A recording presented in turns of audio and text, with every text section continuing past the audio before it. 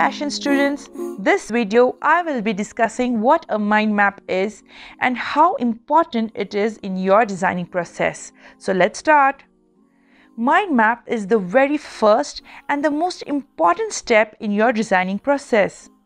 It is done by brainstorming, where you put pressure on your mind to get ideas. Now, how does this mind map actually help us? Let's take an example here. If a person wants to reach a particular destination which is new for him, he definitely requires a map or instructions to reach there.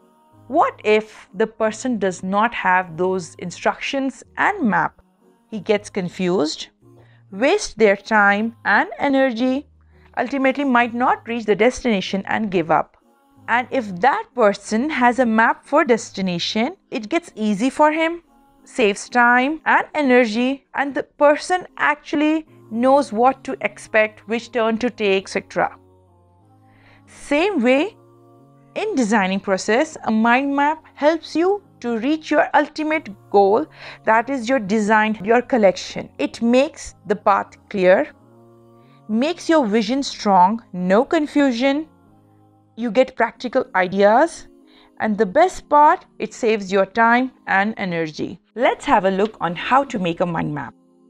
You will be needing a paper. It could be of any size. Write your ideas using color pencils, markers or pens. Make it as colorful as possible so your ideas stand out.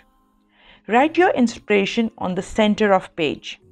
Now, inspiration can be anything, an object or a feeling, tangible, intangible, anything. Let's take an example over here. For my collection, I want ocean as the main thing. Now I'm going to add keywords asking myself why ocean. What is the feelings or factors attached with this ocean? So write down the words that are coming in your mind. For me, it's peace, then waves. I find it mysterious. Don't forget the beauty of nature. I want to make a collection for spring and summer.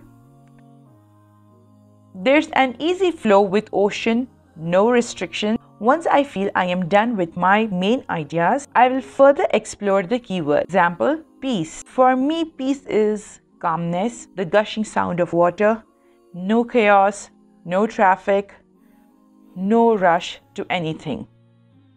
When I wrote no rush, I got an idea how the texture of my fabrics should be, or the prints. It should not have any loud prints. Softness in the fabrics should be the key essence here. I wanted to describe the words flow in terms of fabrics, like chiffon, satin. Satin has a beautiful reflection, same as water. Maybe I can have layering. To me, the flow of water has layers. Maybe two different colors. With the words peace and its subcategories, I want to define it in terms of colors like pale lilac, pink light, spectrum green, baby blue, pale green, sky blue. Now let's see waves. They are of different shapes and sizes. They curl, then they bounce. We can see the way waves fold on each other. And from this, I'm actually getting ideas for the silhouettes. Like cascades can be added to the necklines. Ruffles may be at the hemline. And we can add cowls on the sleeves. Maybe circular skirts as they have folds and bounce in them. And this way we keep on doing brainstorming, adding ideas to it. Mystery and its subcategories, I came up with ideas for trims, buttons, the colors, what colors, and design for bead embroidery, and so on.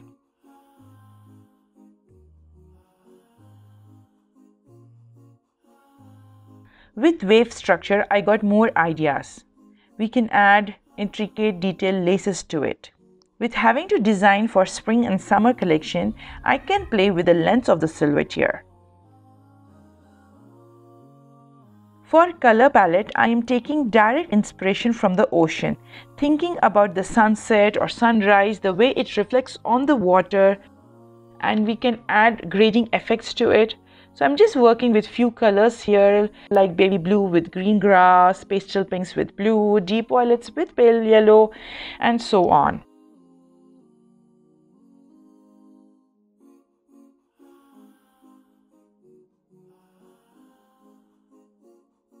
Beauty of the ocean has again two aspects. One is on the surface, while there is a different world inside the ocean, like a plant life, fishes, etc.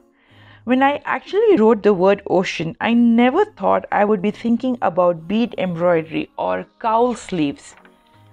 That's the best thing about mind map. It makes you think outside the box. It develops ideas and make you think about your inspiration from various angles. Hope it was easy to follow. Let us know if there's any doubts. Leave a comment or by emailing us. The email is provided in the description box. Don't forget to like, share and subscribe our videos. Until the next time, happy designing!